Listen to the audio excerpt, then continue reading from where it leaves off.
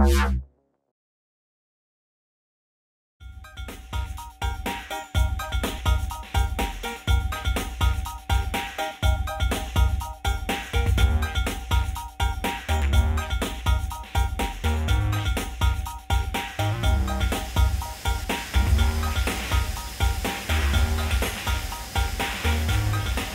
biggest problem we encountered with production was assembly time, as we had multiple components and materials, all with a variety of hole sizes and screw fixings, meaning that we ended up spending a lot of man hours building the Kickstarter sets.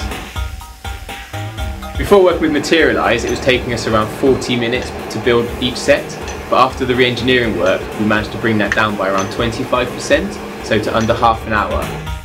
We saw around a 20% reduction on the cost of parts, and more if you factor in the time saved on assembly through minimising the amount of parts and designing for additive manufacturing as opposed to against it.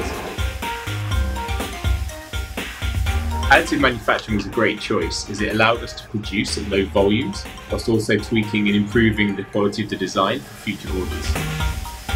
Choosing to work with Materialise was an easy decision due to their reputation and being leaders in the field of additive manufacturing.